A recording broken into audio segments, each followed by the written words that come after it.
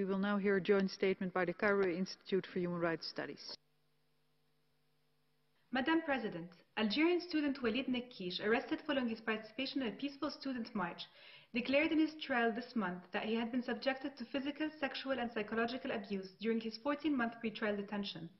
The Council has remained largely silent in Algeria, despite UN special procedures expressing alarm at the extent of crackdown on dissent and highlighting that civil society organizations, human rights defenders and journalists are being increasingly scrutinized and harassed for carrying out their legitimate work. Legislation adopted last year in Algeria further infringes on fundamental rights and freedoms, and at least 13 media outlets have been made unavailable in 2020.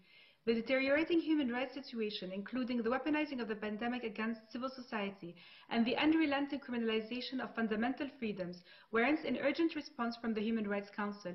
In 2020, about 1,000 persecutions were reported against individuals exercising the right to free expression and peaceful assembly, including 63 on charges of offense to the president.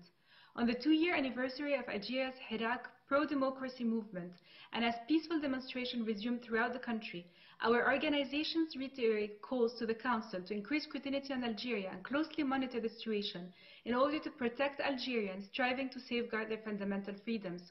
We further urge the OHCHR and UN member states to call on authorities to unconditionally release arbitrarily held detainees and cease judicial harassment and intimidation. Thank you.